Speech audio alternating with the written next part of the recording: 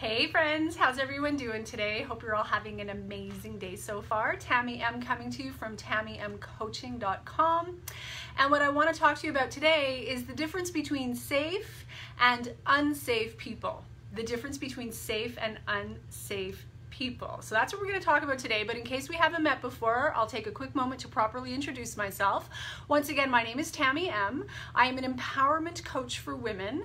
I help women recover from unhealthy relationships so they can finally find and keep happy, healthy love.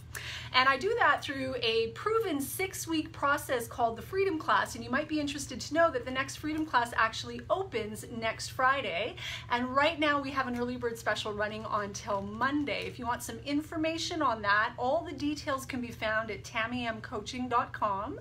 That's TamieMCoaching.com. And with that, let's dive into the content today. So the difference between safe and unsafe people. You know, when I think back in my life, many years ago now, but in my life, when I think back to some of the people that I used to go to for wise counsel, for some of the people that I used to go to confide in when I was grappling with, you know, the big issues, the little issues, the everyday stuff, the great big huge life stuff, you know, early recovery days and pre-recovery days.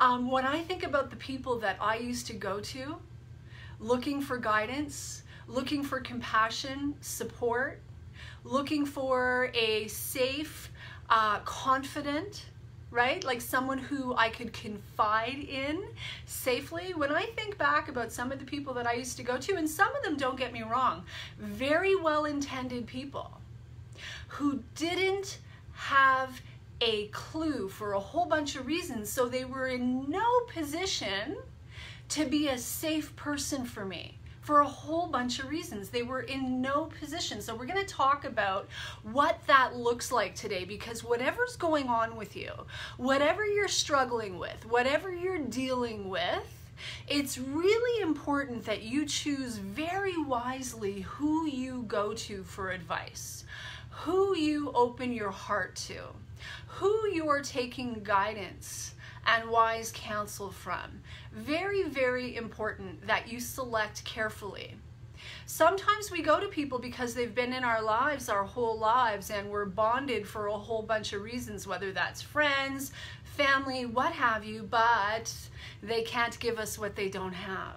So we have to, especially if we're new to a healing and recovery journey, especially if we're going through really painful times in our lives, in our relationships, whatever, we have to become really, really discerning about who we're going to go to so that A, we're in a safe place, and B, we're getting the best possible counsel and guidance from people who are further down the path, who have actually walked the path, who actually have a clue about what they're talking about.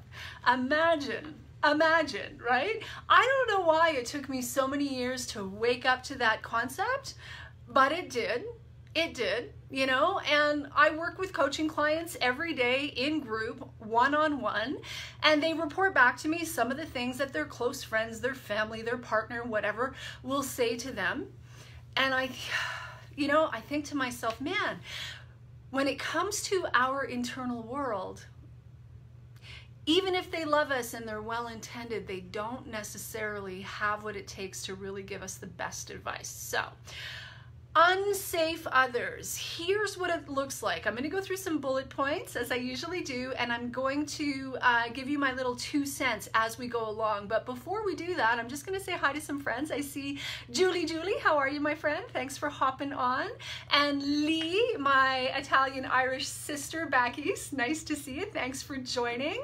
If I missed anyone, my apologies, but do me a favor, guys. If you're catching the broadcast live, drop a 1 in the comments.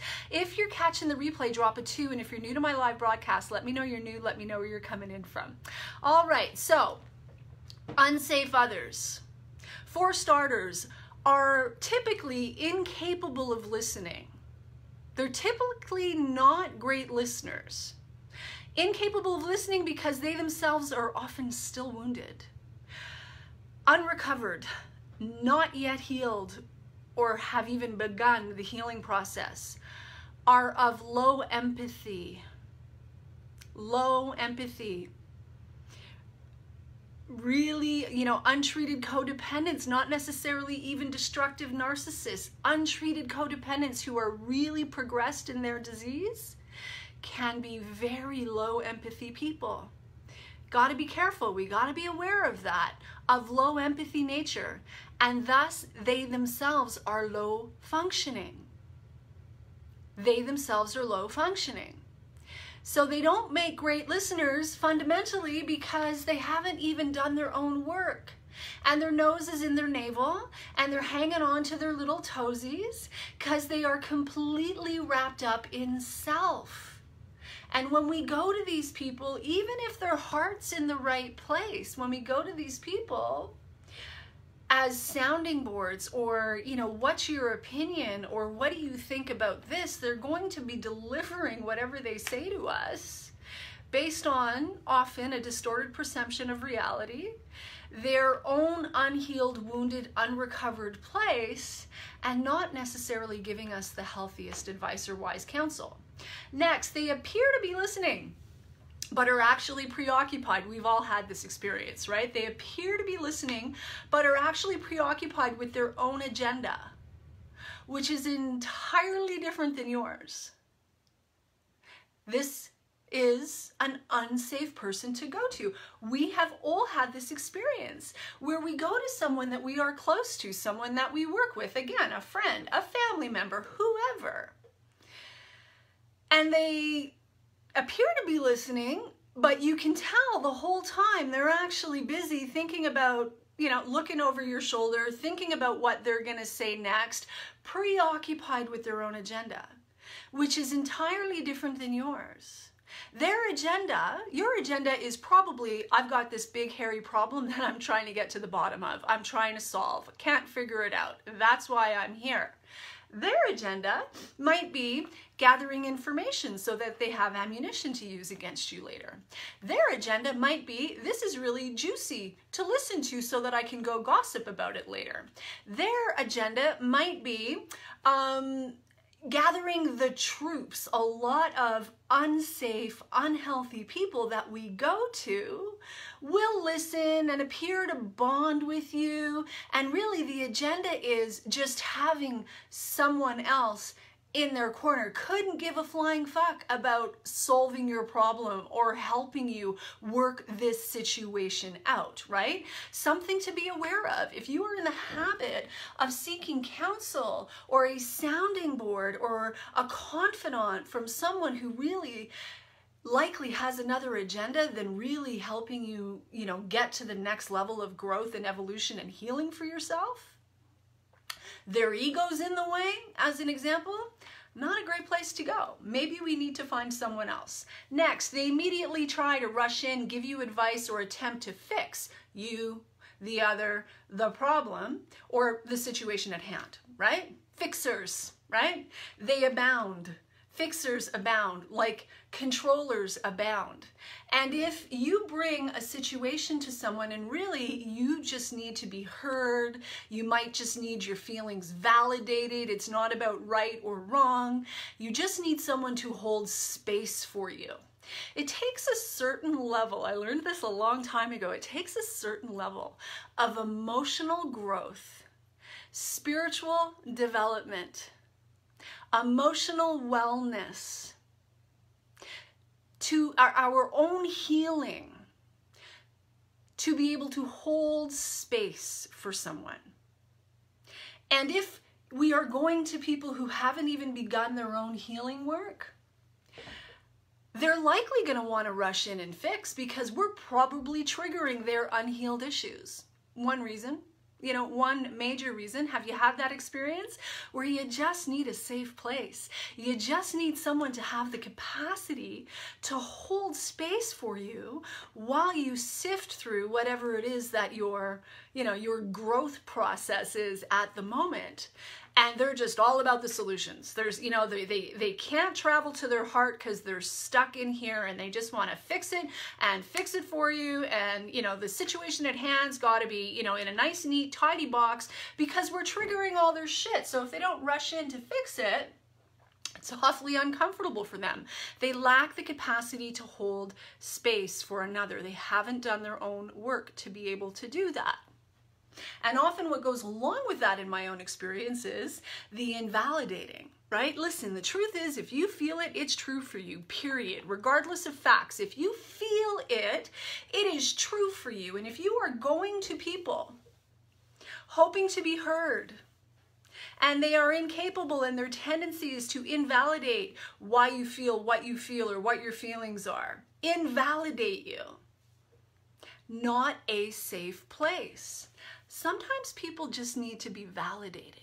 It's not about right, wrong, blame, responsibility. It's just about having the emotional and spiritual growth and evolution and capacity, maturity, ability to hold sacred space for someone long enough that they can be heard safely, and support them in that regard so that they can figure it out.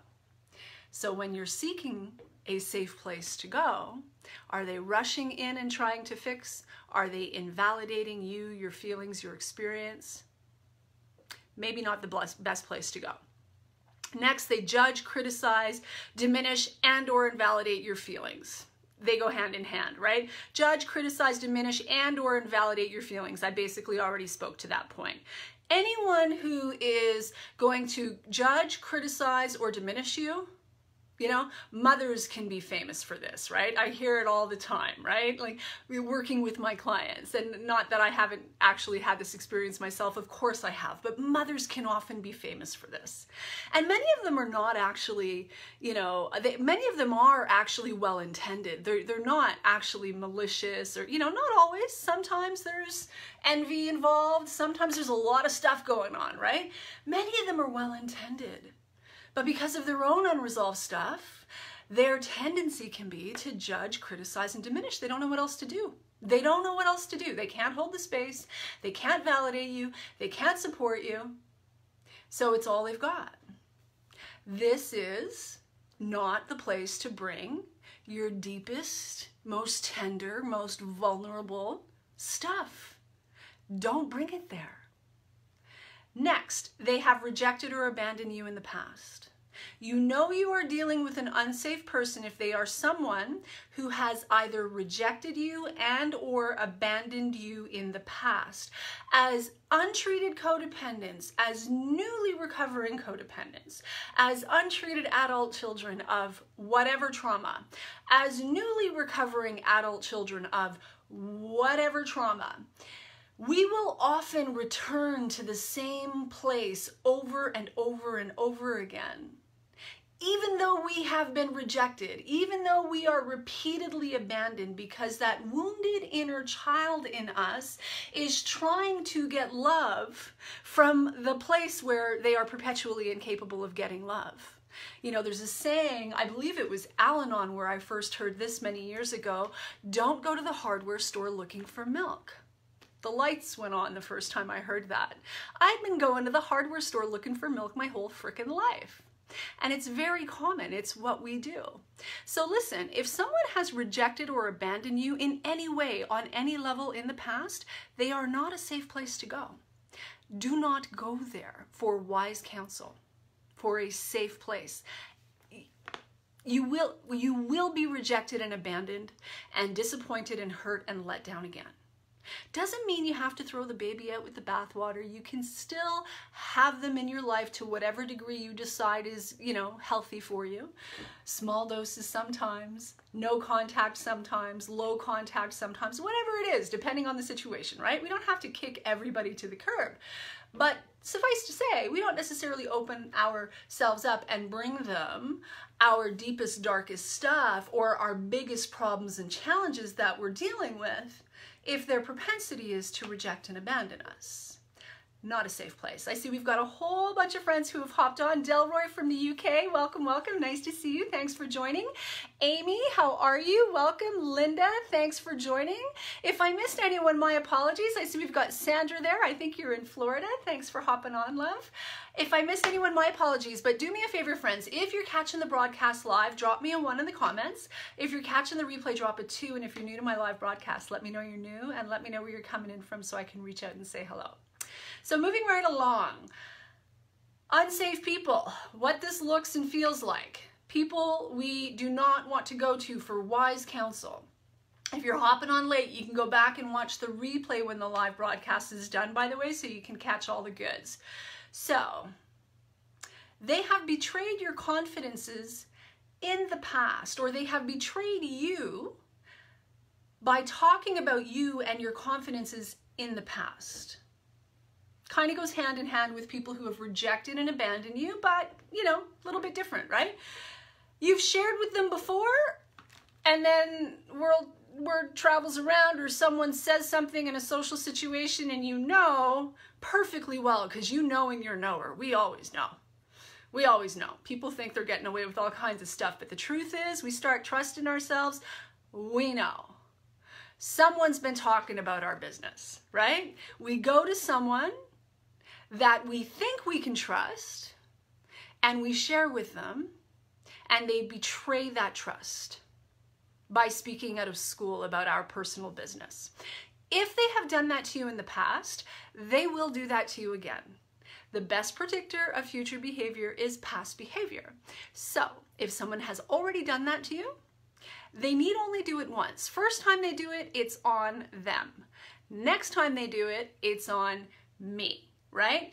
When people show you who they are, believe them the first time, as Maya Angelou would say, right?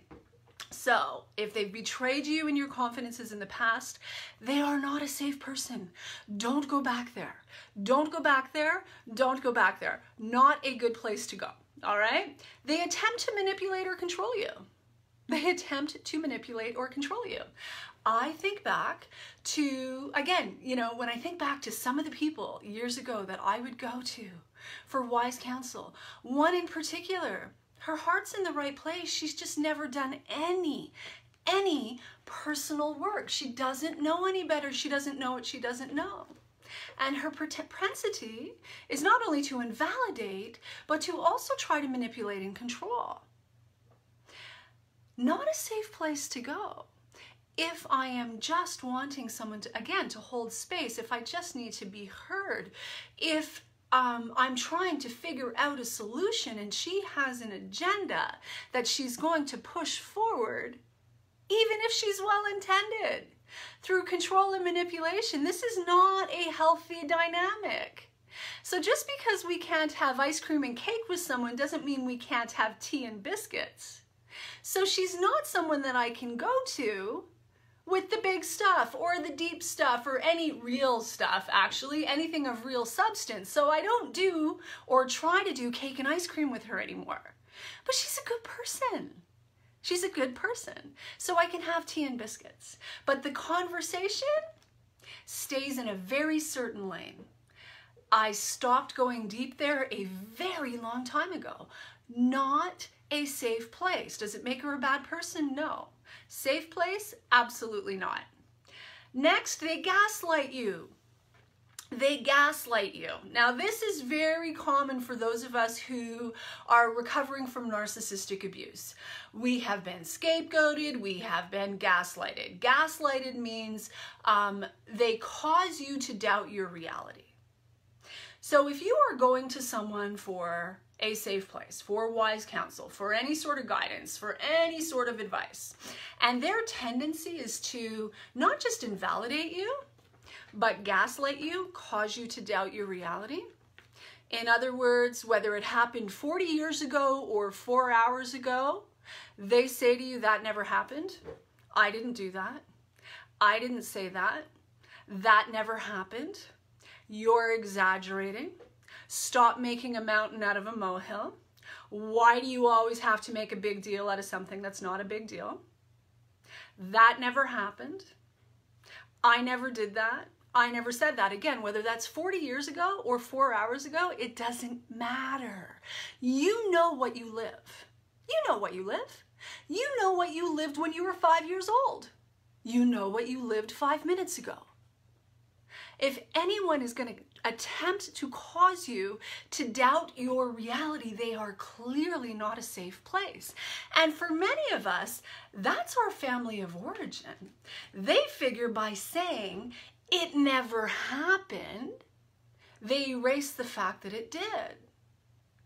That, again, whether it's 40 years ago or 4 hours ago, doesn't matter. It's not because they say it didn't happen that it didn't happen, right? Again, we know what we live.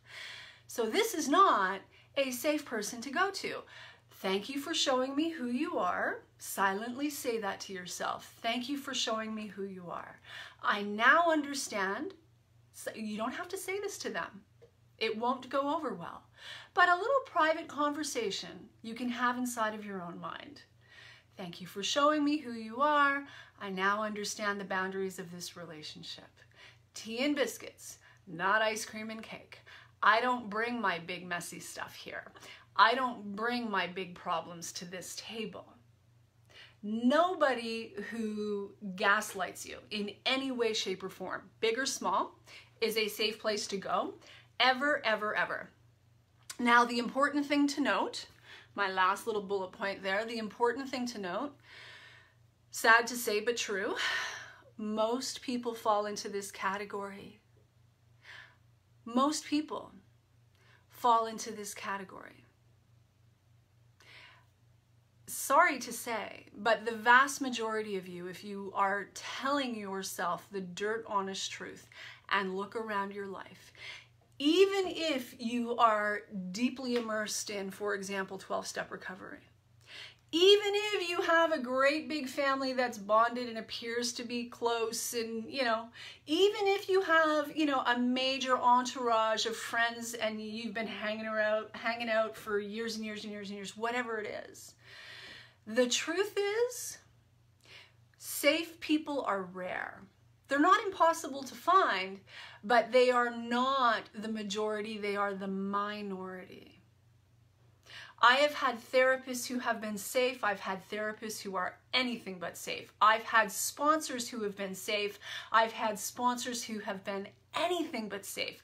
I've had coaches who are safe. I've had coaches, one in particular, anything but safe. Anything but safe.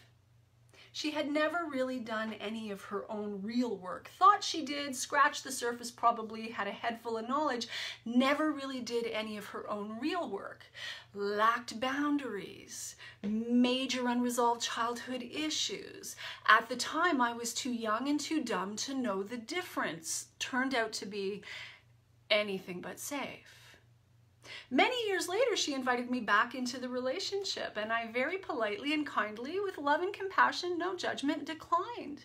Not angry, I don't hate you, but no thank you, I'm not going there.